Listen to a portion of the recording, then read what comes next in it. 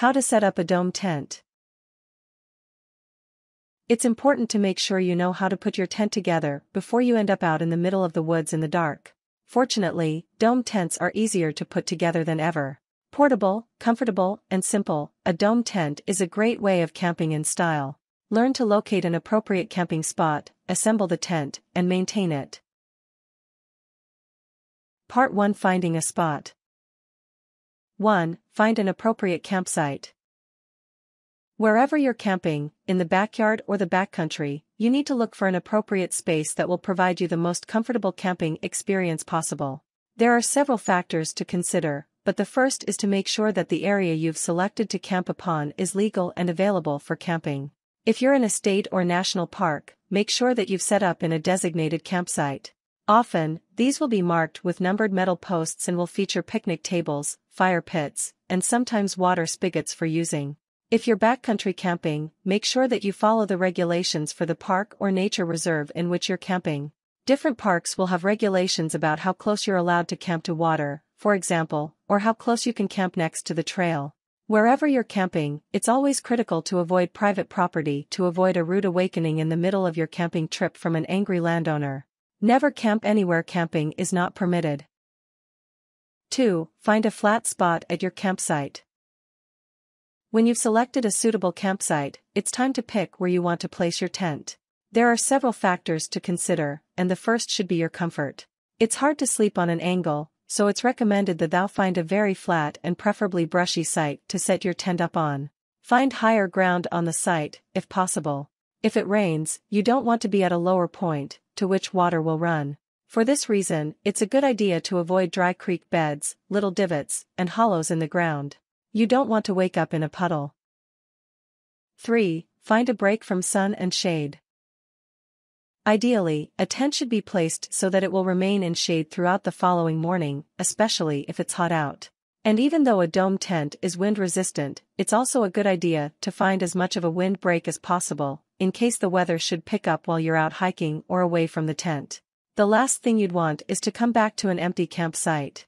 Placing a tent to the west of a hillside or a treeline would be the best way of giving yourself the most comfortable night inside and a cool morning to follow.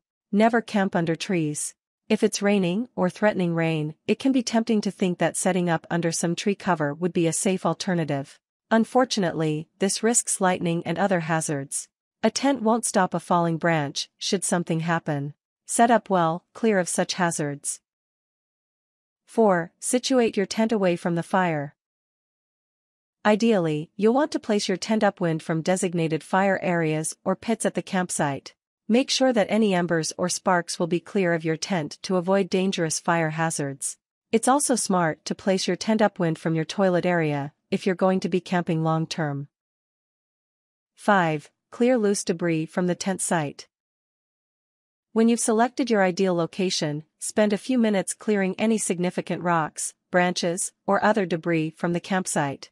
After you set up your tent, it'll be too late to dig out that rock that's digging straight into your kidney in the middle of the night. Do some work ahead of time and you'll set yourself up for a much more comfortable sleep. If you can, look for areas dense with pine needles, if you're in an environment with fir trees. Pine needles can provide an excellent and soft natural mattress, which can help to keep you comfortable. Part 2: Setting up the dome. 1. Lay down the tarp. While most tents don't come with them, it's common to line the campsite with a plastic or vinyl tarp to provide a moisture barrier between the tent and the ground. While not necessary, strictly speaking, it's recommended to use a camping tarp to keep moisture from leaching into the tent from below. If it rains, you'll be happy you've got this. Fold the tarp according to the shape of the tent, but slightly smaller. If there's any risk of rain, you don't want any of the corners sticking out. Don't worry about making it perfect, because you'll be able to tuck them under after you put up the tent. 2. Lay out all the parts of the tent on the tarp. Remove all the components of the tent and inspect them to make sure everything is included and in good working conditions. You won't be able to set up a tent with some broken or missing tent poles, so it's good to take a minute to make sure everything is there. Each tent will be slightly different, depending on the size, style, and brand of the dome tent, but the basic components of newer dome tents should be mostly universal. You'll find the tent itself, which should be made of vinyl, plastic, and other materials, with a zippered opening and opening flaps where the tent poles will be inserted. The rain fly, which might look similar to the size and shape of the tent, but without the zippered openings and flaps for the tent poles. This is used to secure over the tent and offer a barrier from the rain, if necessary. Tent poles, which are generally connected with bungee cords or other stretchy material to keep them matched, but might not be with older tent poles, which might need to be screwed together. At the very least, there will be at least 2 and as many as 5 or 6 different poles, which will be made of several foot-long segments. You shouldn't need any tools to fix the tent poles together. Stakes should be included to fix the tent to the ground, through small flaps at the base of the tent, and possibly on the rain fly. There should be between 4 and 10 tent stakes. You might also want to include some kind of small hammer to fix them into the ground. Bungee ropes may also be included to fix the rain fly to the poles, or to fix the tent to the stakes. Each tent will be somewhat different. 3. Connect the tent poles. Put together, the tent poles should be 6 or 10 feet long, snapped, fixed, or screwed together. All tent poles will be put together slightly differently, but most modern tent poles are connected with bungee ties that allow you to just snap them together without much effort. Fix them, so they're all put together, and then lay them on the ground flat. 4. Insert the poles through the tent flaps. Flatten out the tent over the tarp and cross the tent poles over it, where they'll eventually go to make sure you've matched the right pole with the right location. The most basic tents will have 2 long crossing poles that will form an X pattern across the tent, passing through the flaps. When you're sure they're oriented correctly, push the pole through the flaps and leave them flat on the ground. Insert both poles. Different tents might have a few different sizes of poles, so you'll have to use your judgment to figure out which goes where, or consult the instructions.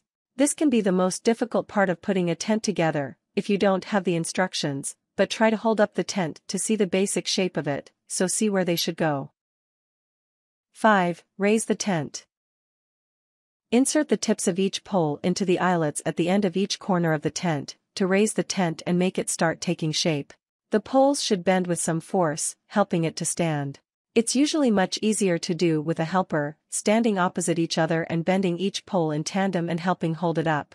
When you've got the poles staked, you might want to fluff it gently and pull the poles out slightly to let everything settle.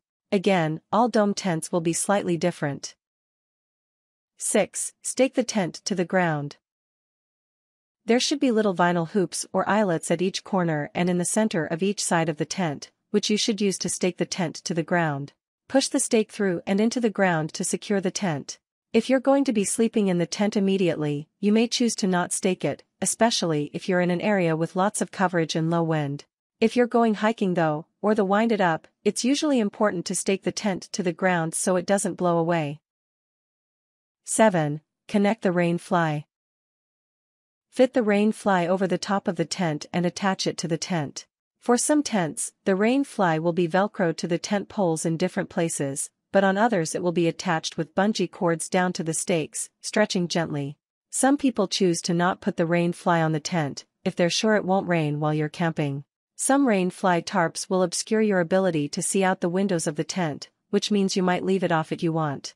It's usually better to be on the safe side, though, and put it on. After you've got the tent up, fold the corners of the tarp up and under the tent to make sure it's out of the way. Leaving any of it hanging out will promote water pooling underneath, if rains, so you want to make sure none of the tarp is showing. Part 3. Packing your tent. 1. Let the tent dry. After camping, let the tent dry thoroughly in the sun before you pack it up and away, if you can, so avoid mildew building up inside the tent. Remove the rain fly, the stakes, and everything from the inside of the tent and fluff it out gently to let it air out.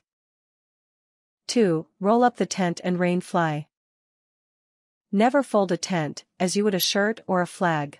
To avoid folding creases into the tent, you want to stuff or roll them into the stuff sack included with the tent. This will help keep the tent solid and waterproof, making it an essential maintenance step in the life of the tent. Stuff in the tent and the rain fly into the stuff sack before you put anything else in. 3. Slide in the poles and stakes. After you stuff in the tent and the rain fly, slide the poles and the stakes into the side of the other materials, being careful not to catch the metal on the side of the tent and tear it. Sometimes the stakes and the poles will have separate bags to help you keep them together. 4. Air the tent out, if necessary. Periodically, pull your tent out of the bag and let the air get to it, especially if it gets wet at some point during use. If you don't camp much, it's important to let the tent air out so you won't be confronted with a moldering tent a year from now. Let it air out in the sun if necessary. Tips. Lie the fabric of the tent flat so that the poles can pass through them smoothly. Push the poles in through the sleeves. Never pull them in because the pole may break up into the foldable small rods and it's really hard to get them out again.